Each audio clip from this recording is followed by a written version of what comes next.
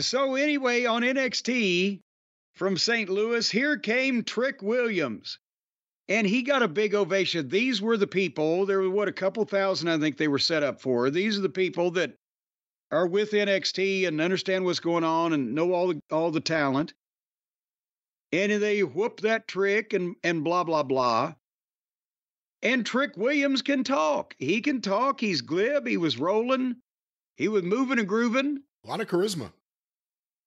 Yes, and he looks good physically in a whole 9 yards. And then he was interrupted by some guy up in the stands. And I knew it was one of the guys that was in a tag team that broke up. And last week they had a match and they've got prison tattoos and bad haircuts. I couldn't remember what his name was. And they never said it. They referred to it later on in the program. I think it's Wes Lee, right? Wes Lee, one of the worst names I think anyone has.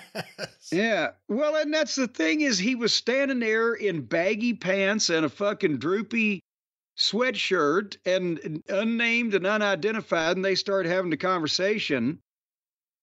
But Trick has some oomph, but the other guy was a guy in the stands wearing baggy pants.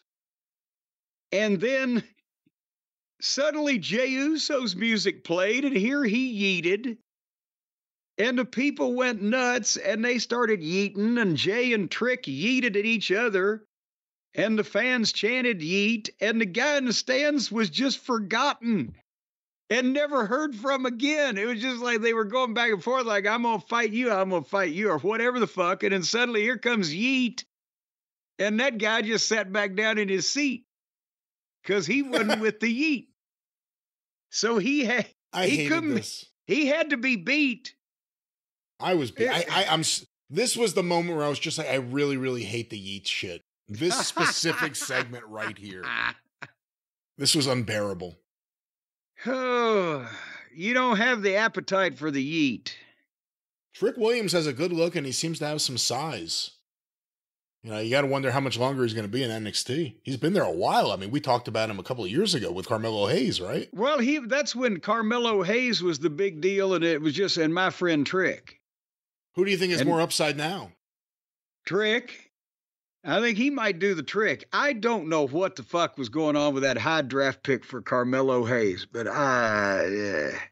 obviously you got to fire one of these GMs. There was a high draft pick a couple of years in a row for Odyssey Jones. Look how that worked out. Boy, I'll tell you, seems like that. Who was it back then? It wasn't Pierce. I don't want to get Pierce fired. Aldous is new. Somebody didn't do the background checks.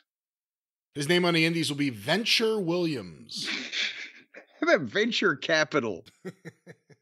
But anyway, we're not out of this segment yet because the guy in the stands was forgotten and not heard from again. But suddenly, as Jey and Trick were yeeting, then here came Kalani and Bianca and Jade, and they just did an entrance and they all just posed in the ring. Well, this was funny too because they come out there and they get a big reaction or, a big entrance. They each individually get their entrance. And then Jey Uso and Trick Williams are just in the background dancing with them. Yeah.